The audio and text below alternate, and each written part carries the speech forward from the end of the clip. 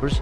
This is a mid-side treatment tutorial by Freddy, Frog's certified Ableton trainer. So we can separate the mono field from the stereo field in our music to treat these two signals independently and come up with some creative mixing techniques.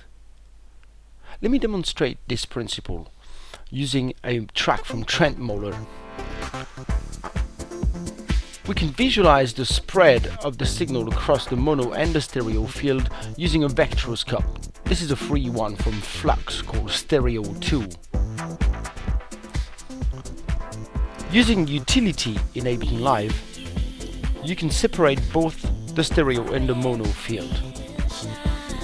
The width control at the bottom here will let you achieve that. Place it at 200 width and you got rid of the mono field. The vectoroscope now only displays a horizontal line.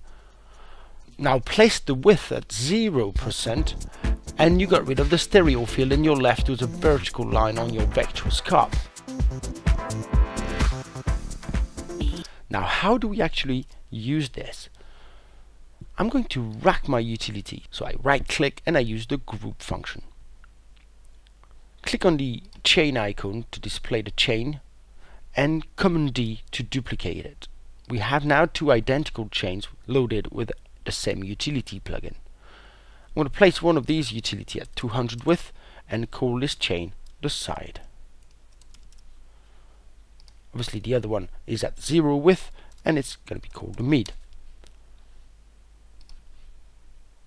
If you save this rack, you'll never have to create it again, and it's going to come handy in many different situations, trust me. So let's listen to what we get. That's the normal full signal. But if I solo this chain, I only get the stereo field. If I solo that chain, I only get the mono field. I can now apply different processes to one or the other. Let me just go and grab a auto filter, for example, and just load that on the side.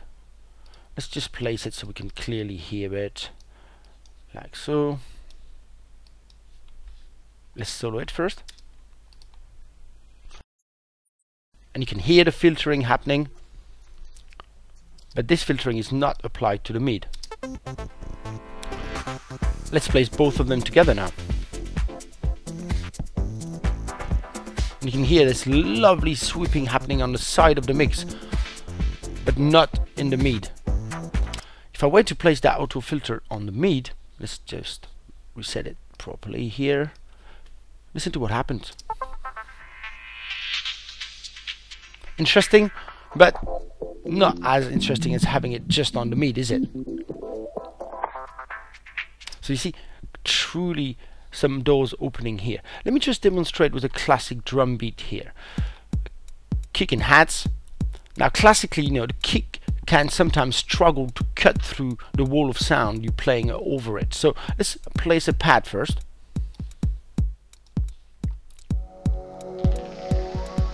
So far the kick is still cutting through because the pad hasn't got many or any bass frequencies. Same goes with the choir here.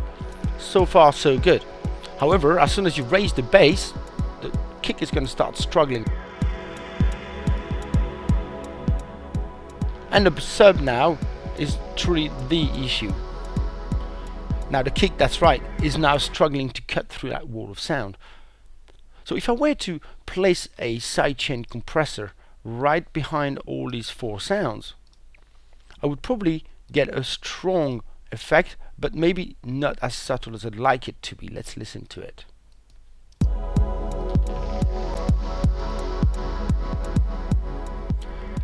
I got my kick back, but everything is being pumped, and that might be a little too much. So let's go and grab my mid-side treatment rack here and place it on this channel.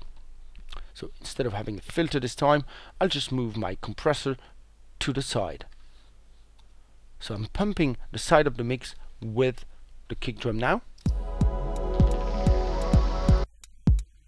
You can hear it pumped, but yet not the effect I'm after.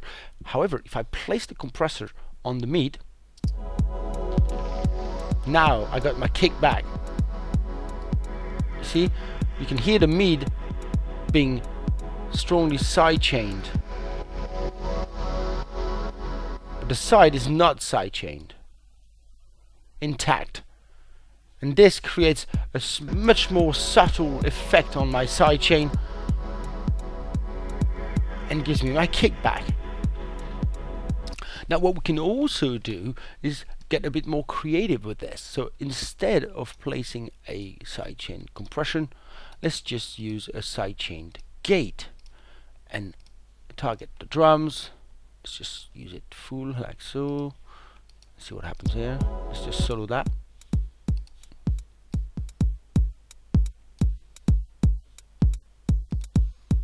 So you hear the side of the mix being sidechained and triggered like so. Starting to sound really interesting.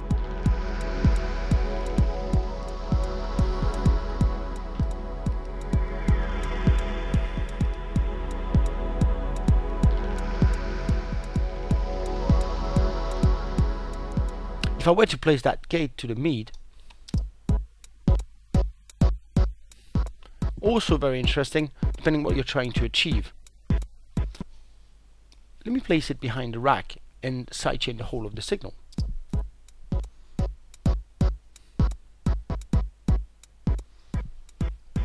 Not exactly what I was after, hey, but on the side, I really like it on the side.